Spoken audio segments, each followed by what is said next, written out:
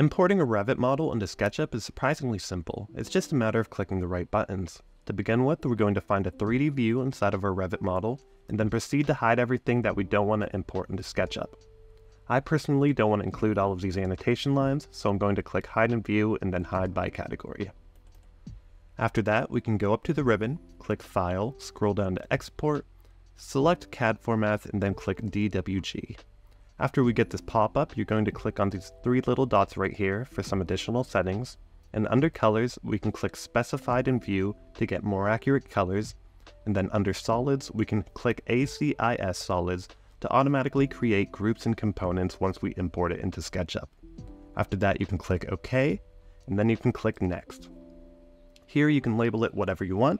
I'm going to type Revit Export, and I'm going to be exporting it as an AutoCAD 2018. However, if you're using an older version of SketchUp, you may want to do AutoCAD 2007. After that, you can click OK and it'll begin to export. And after this, I'll meet you inside of SketchUp. Now that we're inside of SketchUp, we can start by removing this nice lady right here and going up to the ribbon once again to select File and then Import.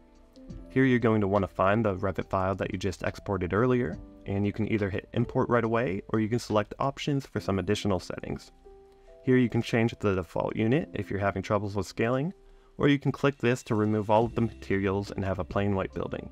However, I'm just going to leave it at the defaults and select Import. Depending on the size of your Revit file, it may take a few seconds up to a few minutes, but my file is pretty light, so it should be done in just a minute here. Alright, now that it's imported, we can select Close. It may take another few seconds to load in, but as you can see, we have an exact replica of a Revit model inside of SketchUp.